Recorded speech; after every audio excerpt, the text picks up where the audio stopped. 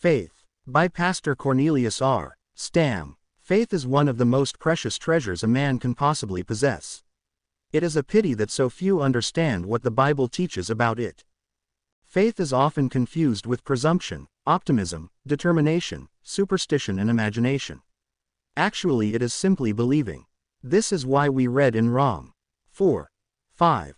But to him that worketh not, but believeth on him that justifieth the ungodly, his faith is counted for righteousness.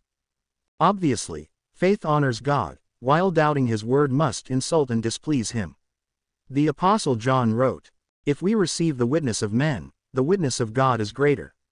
He that believeth not God hath made him a liar, because he believeth not the record that God gave of his Son.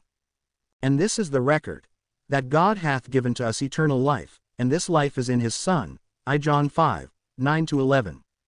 Little wonder that we read in Heb. 11:6, "Without faith it is impossible to please him, for he that cometh to God must believe that he is, and that he is a rewarder of them that diligently seek him." But why did God give the law, if salvation can be obtained by simple faith?